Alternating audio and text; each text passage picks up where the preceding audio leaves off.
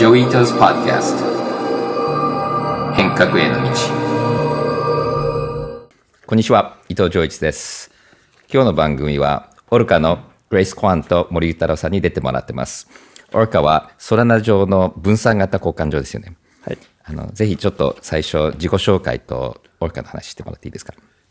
じゃあ一応自己紹介だけ日本語でしてもらいます。それ以外は英語で失礼します。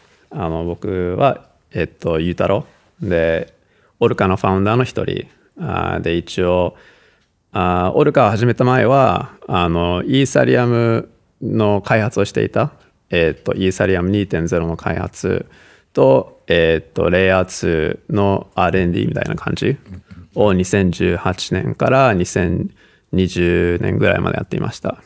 でその時グレースと会ってオルカを始めることになりました。自己紹介は英語でも大丈夫ですか？ Okay. Yeah. Then good to meet you. So obviously Grace Kwan. I also kind of go by Ori in the crypto world. So my background's originally actually as like a computer scientist, studied at Stanford and worked as a software engineer for a couple of years, always focusing at that intersection of technology and design. Later worked as a designer at several startups, and then was actually most recently, before starting Orca, working as an interaction designer at IDEO Tokyo, also focusing at that intersection, specifically trying to help modernize technological systems in Japan before starting Orca. And so maybe I'll first ask about Orca and then I ask a little bit more about how you met and your backgrounds. Can you describe what Orca is right now? For sure. Yeah, so Orca is actually the leading crypto marketplace on Solana. As a decentralized marketplace, our wider goal is really actually to create economic opportunity through human-centered technologies. And what that really boils down to right now is offering this like open source, easy to use set of trading technologies that people can both use to actually buy and sell any token easily on the Solana blockchain, but also to build pretty much any application that you can think of on a blockchain. So is Orca a DAO and a DEX, or is it a company based in Japan or somewhere else, or both? I don't know. Yeah, so Orca is a DAO. There is no formal entity based in Japan, but it is like a platform that's being built by contributors from all over the world, and we're continuously working on the process of fully decentralizing that over time. And you're the founders, though, and you're here in Japan. So it's sort of, in Japanese, it's in a way it's Japan Hatsu, right? Yeah, that's totally right. Yeah, we started building when we were living in Japan. We don't currently live in Japan. We're actually just visiting right now. But definitely we have roots here and have a lot of love for the country. That's very cool. And so it's targeting sort of users and developers all over the world, basically. Exactly, yeah. When people ask what your target market is, I think I generally just say anyone interested in technology and the interesting use cases of it. And what makes Orca different from other exchanges, and what makes it successful right now? I would say there's really two angles to that question. So one is like the design angle, which is one that our users really love, I think, which is that ease of use, really a radically simple approach, and I think a radically approachable approach to trading on a blockchain. But the other side is really the technology. I think we're really proud of the team of developers who have created our smart contracts. They're all fully open source and really designed. And I think this is really where Yutaro shines, with this focus on making a super efficient implementation of an AMM on-chain. And first of all, describe what an AMM is, and then maybe describe kind of how you're implementing it, if you can. Sure. So it stands for Automated Market Maker. And I suppose the design is in juxtaposition to an order book, which is the standard way that markets are made in traditional finance. So very brief history: when Ethereum was first designed, people immediately realized that there was potential in recreating kind of a financial system on Ethereum, right? And then immediately people started to try to build an order book on Ethereum, but it just didn't work. It was too slow.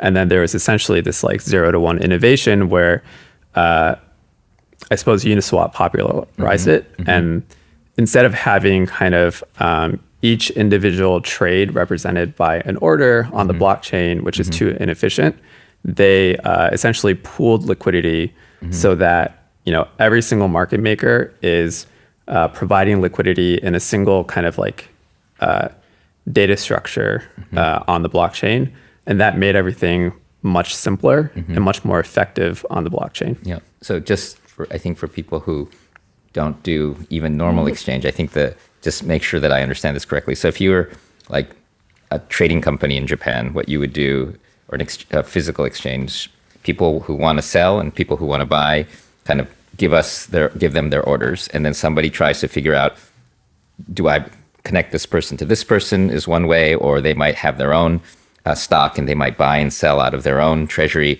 but there's a human being sort of deciding what the right price is, and there's a big market where people are doing these exchanges, and it's kind of like the stock market where you have sellers and buyers, and then you have market makers who might be doing stuff inside. And with the automated stuff, my understanding is that you have liquidity providers. So if I have Bitcoin and ETH, I, as a liquidity provider, put both of them in the pool until there's a bunch of ETH and a bunch of Bitcoin, and people put in Bitcoin and take out ETH, which changes the balance, which then changes the exchange rate, sort of the algorithmic exchange rate. And then other people might then trade the other way to make money on the reverse. And so you basically have an automated market where people are creating liquidity and also buying and selling, and it sort of should theoretically balance itself out. That's sort of the original Uniswap, straightforward, sort of constant pool, right? That's the sort of the original AMM. And so and you're doing something slightly different, right?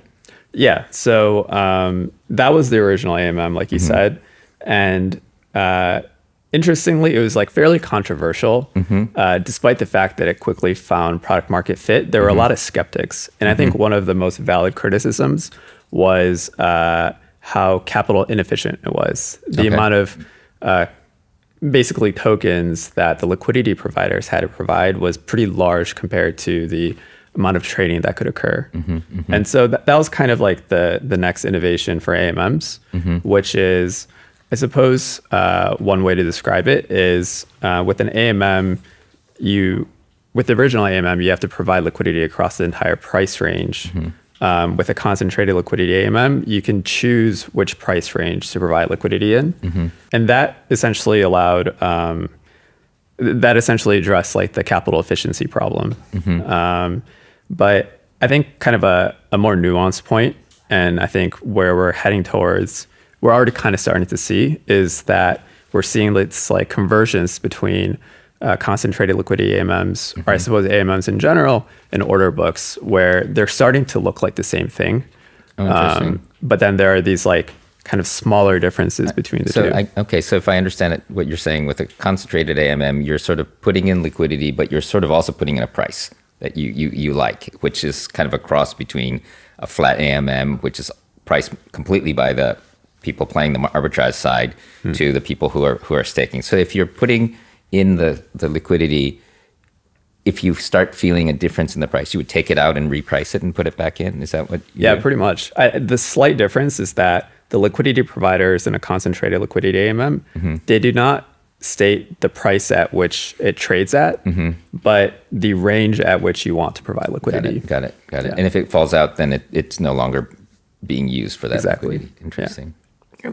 I think the key insight here is really that a traditional central limit order book is, we believe, not long-term computationally efficient enough to really thrive on a blockchain. Right. It's not really a blockchain native primitive. And so what we've created and what we believe will evolve to basically fill that use case is this concentrated liquidity AMM, which can fill all the same needs that these market makers have and provide incredible capital efficiency, but with greater computational efficiency. So so probably a lot of people who just heard what you said probably still don't get it. And it probably, I think it relates to the user interface question. So maybe I can ask that. Like, what's special about your user interface? How do you think about it? And also more broadly, are you targeting people who already understand this stuff or not? And if not, how do you get them from not understanding to understanding? Or do they need to, I guess they need to understand if they're going to be a liquidity provider, right? It's like, what's the process? I guess we should go to the site, but. Yeah. I would say the way to think about it is through the lens of different audiences. And so Orca, I would say, has three main audiences. One is traders, one is the market makers, and then another one is developers. But I think for the purpose of this question, it's really the first two. And I would say that to be a successful market maker, you do need and should have a fairly good understanding of markets, because that will allow you to provide liquidity more efficiently. And so the current Orca user interface that I designed for liquidity providers is really designed for people who have an understanding of the markets. And so the process that is on the site right now is really like a step-by-step process for folks to determine what the right price range is and to be able to set that easily and adjust that easily. But it's not trying to teach you what the right price range is, right? Whereas I think what's actually, again, really magical about the AMM model is that even though it requires a lot of sophistication for market makers, on the other hand, unlike an order book, it's very simple to use for traders. So literally anyone can kind of just go on and say, I want to like buy this much of this token with this much of this token, and they don't need to worry about any of those details. Whereas, you know, the first time I logged on an order book interface, I was like, I have no idea what I'm looking at. It's much simpler to use an AMM interface. Interesting. And how do like normal users find your service? I mean, how? Because I know, is it through Google, or are you embedded in sites that are offering tokens, and how do the token providers find you as well?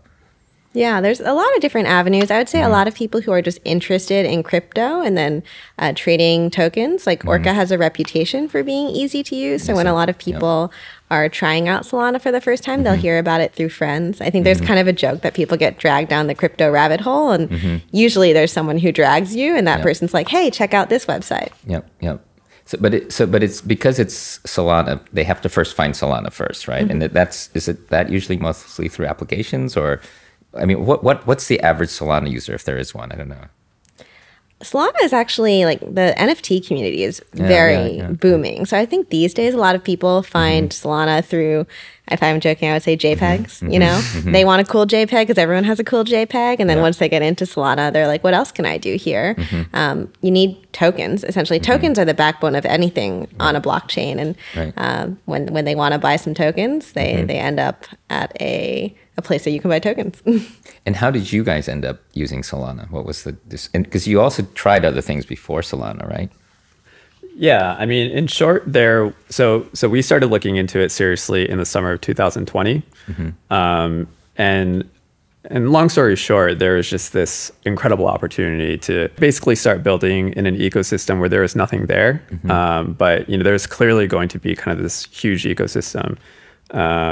We had just seen kind of the announcement for Serum, which was, you know, one of the more prominent Solana DeFi projects, but that was all there was. And we had been very bullish on AMMs, even on Solana. And we thought an AMM is kind of a great opportunity to build something on. Yeah. Interesting. And so going a little bit more back to sort of how you got here. So, but why did you decide you wanted to do a DEX in the first place? And like, how did you get there? Yeah, I think one thing that Grace mentioned is that the tokens are the backbone of everything, right?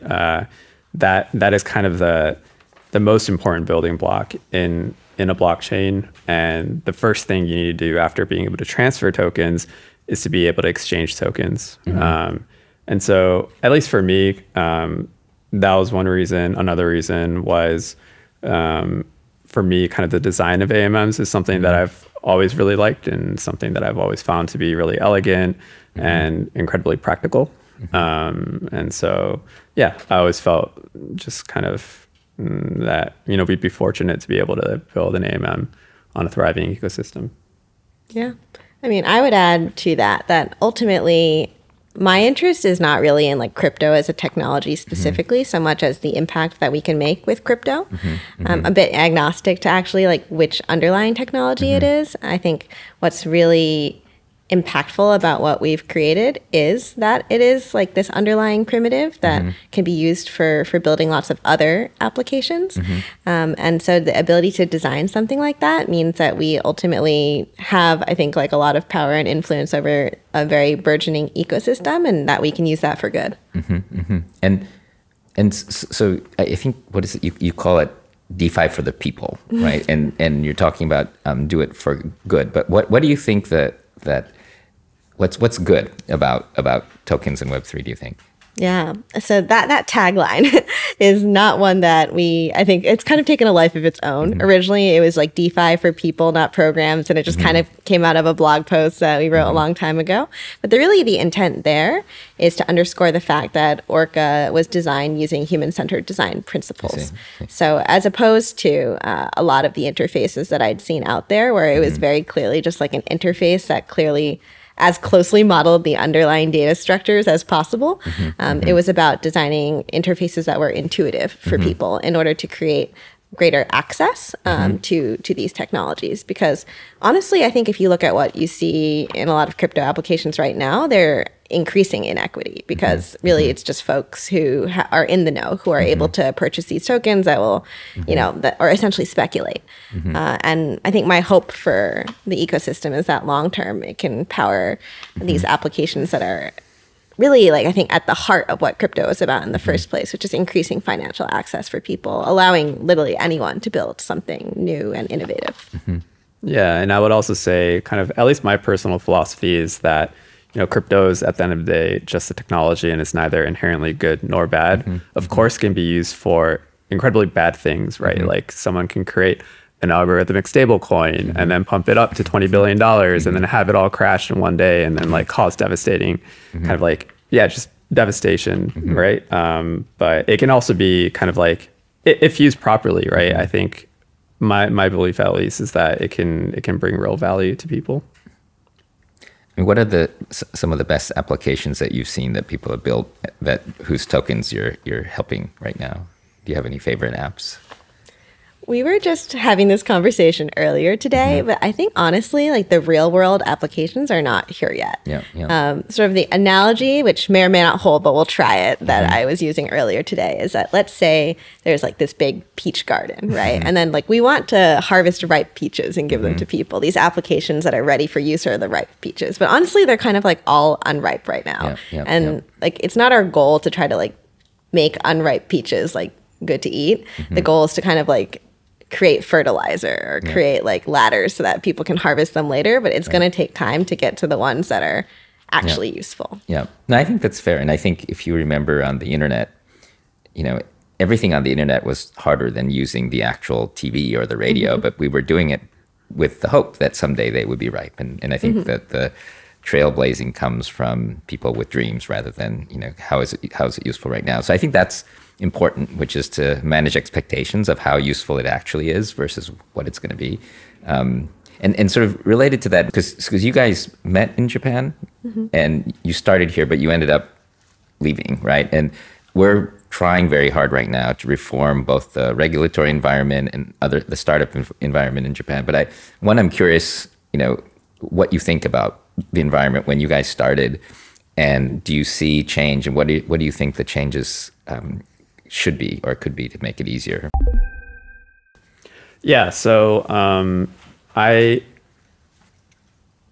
feel like I don't, at least for me, I didn't grow up here and I don't understand kind of the current system. So it's hard for me to kind of like judge the system. But I do know that there are a lot of DeFi founders or just crypto founders that have left Japan and they've all left for like the same reasons, right? So I think there's clearly a pattern here. I believe maybe some of them have been on this podcast before too, and they've been quite vocal about it, right? Whether it be like kind of the regulations or the taxes. So yeah, like frankly, it is like very difficult to be, a DeFi founder or a crypto founder with like good intentions and like be here. And I think that is kind of a shame for sure.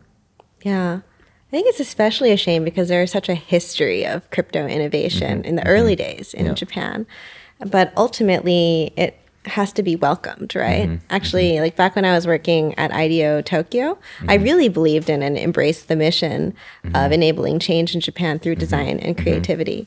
But like the clients were receptive to it, and that's why it works, right? Like if the community around you is not receptive, it is not my place as like an American to force them to accept it, you know?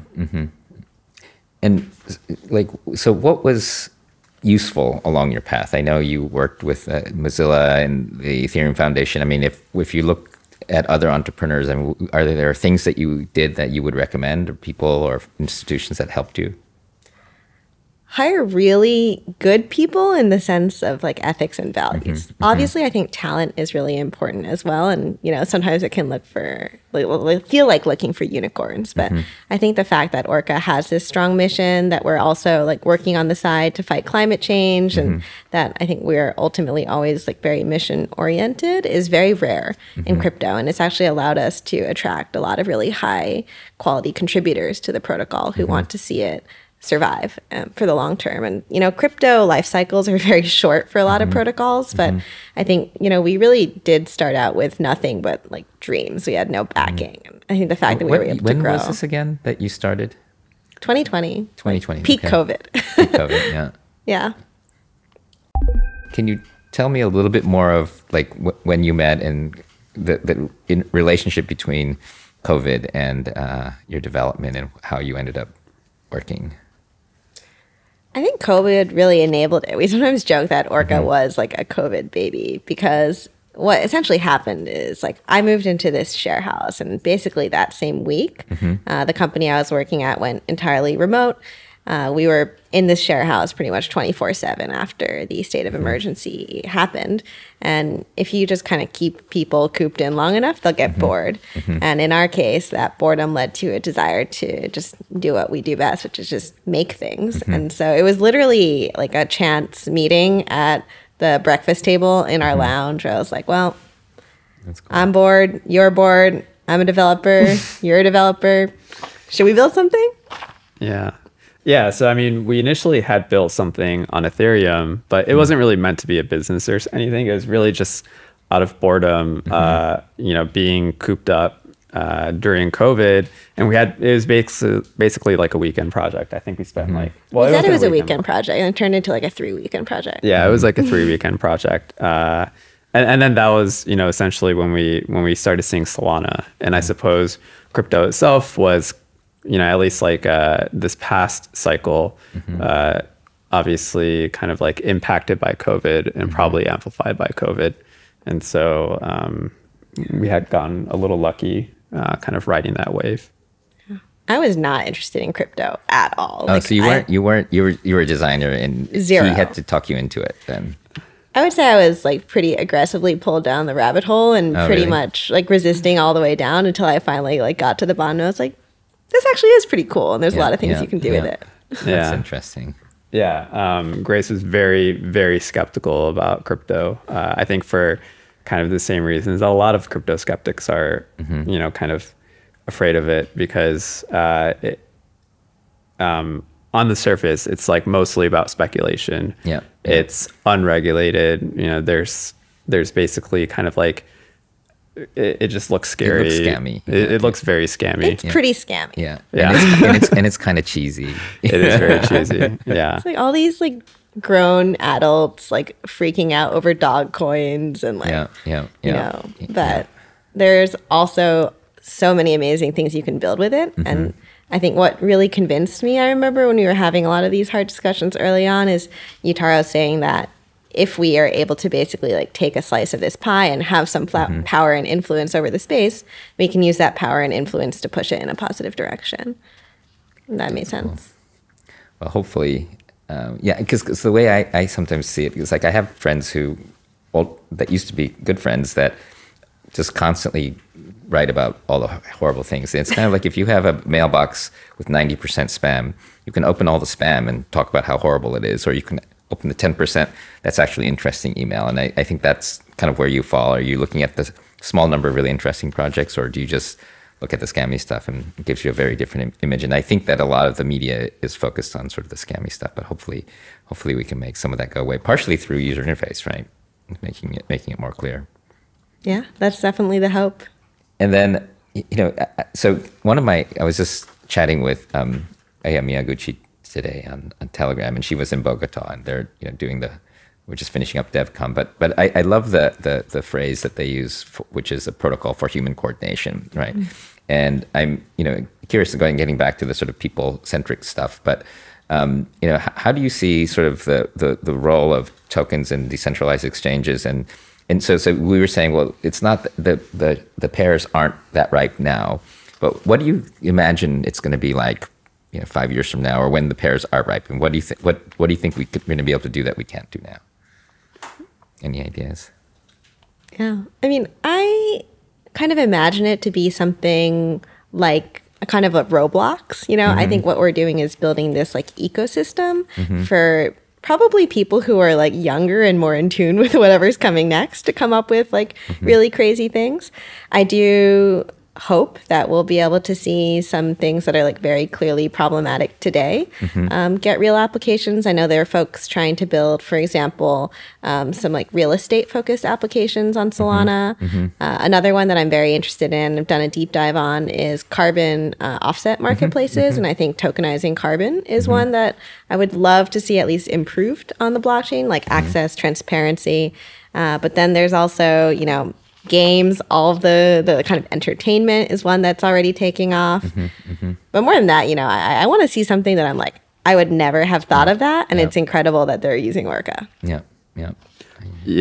I think there's definitely going to be kind of a lot of use cases that, none of us could have imagined. And I think that will be exciting. In addition, one that I think will be interesting is kind of the transformation of kind of the way currencies they exist. One example that I'm sure everyone's familiar with is just like, the fact that we have in America, the Federal Reserve, and then, a few times a year, Powell will like give a speech and then everyone will, decipher the speech to figure out how like interest rates will change over the future. And then, folks will buy or sell stocks that way. And like, that's basically how the economy is largely kind of controlled. It's very, if you think about like our current technology, it feels very arcane. And I think that, tokens and blockchains can kind of be this like new building block on top of which potentially, a more sane or a more efficient kind of financial system can be born. So I think that would be really exciting. That's interesting. I don't know if you feel this, but so I remember when we were starting the early internet, I had an internet service provider. We were the first commercial internet service provider in Japan. And I wanted everyone to build applications that would be useful that we hadn't thought of. But everybody built internet service providers. And we had hundreds of internet service providers, but no applications. And that was kind of, I felt it was really dumb. But I'm curious what you think about new exchanges. I mean, like in Japan, there are like lots of exchanges and a lot of people try to build exchanges. And I guess it sort of would be self-serving for you to tell people not to build exchanges. But I mean, what do you think about sort of exchanges as a business? And do you think that there is a lot of innovation that can happen with new exchanges? Or do you think that you want people to just leave you alone? So I think at least in terms of the core smart contract design, I think we are actually in the final stages of kind of the evolution. But I'm sure in terms of like, how to build a company that supports an exchange or like go-to-market strategies or business models, there's going to be like, we're going to continue to see innovations. And there are a lot of, I still see different types, but DEX business plans are like a third of the stuff that I see, especially in Japan. Yeah, I would say it's really important to draw a distinction between a centralized exchange, which is obviously very limited by regulation, and then these like decentralized exchanges or trading protocols, which are very limited by the need to be decentralized. Because, when you're decentralized, it's much harder to coordinate and it's much harder to grow. And a lot of creativity, I actually think, in the traditional Web 2 space comes from being able to fund ideas that have no obvious value capture or business model. And that doesn't really happen often in entering the decentralized space because you kind of need to stay lean. And if you're going to stay lean, then it's very hard to fund these side ventures. I think we will probably see that happen once people figure out how to do decentralized governance more efficiently. But the peaches aren't ripe yet, you know? But it's also hard to change a protocol once it's out, right? I mean, even with like Uniswap, they have version 1, version 2, version 3. I mean, do you have that issue as well, or is it different with Solana, or is it different in your architecture in terms of new versions? I would actually say the flip side is it's actually quite a good thing for these core protocols to not change too often. Like there's a lot of funds at stake. Ideally, people trust it, and it's kind of better to have an immutable core protocol that everyone can kind of trust to behave in a certain way. So there is kind of a need for new protocols, though, then, because that's the way that you're going to evolve with new ideas, is more creating new ones rather than modifying the old one if you use your point, right? So I would say that for us, the core contract is probably close to the final state. I see. Yeah. And since we were talking about Uniswap, I think that's actually true for them too, that they're actually close to the final state, and there's likely not going to be a Uni v4, although who knows? But that's the dream of DeFi Legos and composability, right? You get these core primitives, and then people use that to build something else. And it's really no different than the fact that there are a zillion amazing free resources that anyone can just download on NPM and use to like launch a Web 2 product, right? I think we're just like building those building blocks right now. So we've been aggressively dodging your questions about real world use cases of crypto, but one that is extremely basic and I think extremely valid that I've seen is really people just having more choice for where to actually just store their assets, right? I think right now, a lot of people see the currency that is available to them in their home country is maybe not the ideal place to store their currency. That's probably something that feels very relevant right now, right? But I have friends in Indonesia who actually keep most of their savings or immediately just basically trade it to USDC. And that's a choice that they're able to make because of crypto. Maybe it could be USDC or Bitcoin, but hopefully Japanese yen someday. I was talking to some people in the government that were saying that at least larger governments or other countries are now, because the Americans froze the US dollars for Russia, and so they're now wanting to hedge against the dollar, which is kind of interesting. I think it's an opportunity for other stablecoin countries, and so hopefully Japan comes up with a cool. I'm worried that the law doesn't come out the way we want it to, but hopefully that'll be a good thing if they do it right. I guess like one question for you is like you mentioned kind of like the parallels between crypto now and then internet back in the day. Is this all this? Do you feel like this is all kind of the same thing, or do you see kind of key differences? I do think that because we're at the value layer, the stakes are higher. And if you look at the institutions, so the internet service provider email layer was telephone companies, and then the sort of web 1, 2 was advertising agencies, retail, and media. And now we're going after politicians and banks, which are tougher, right? And they have more power. And so, but each of these layers, they all had power, but it was a different kind of power struggle. And each time, they start out kind of coming after you, and then you sort of push back and kind of win, but then they eventually take over again. Like all the internet ISPs were swallowed by the telephone companies again, and they're still around.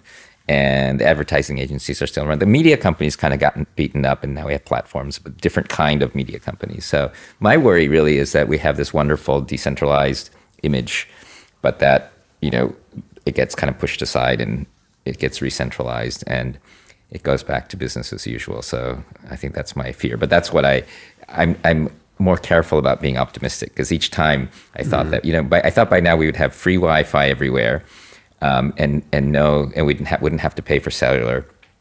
And I thought that we would have, much more decentralization across the board, because each time, even with Web 2.0, at the beginning, all the blogs were run on people's personal servers. There was an open protocol for how the posts were shared. So you could download all your posts from one blog service and upload them to another. There was a a common API for posting. So we created apps that could post to any blog, you know, so it was actually decentralized.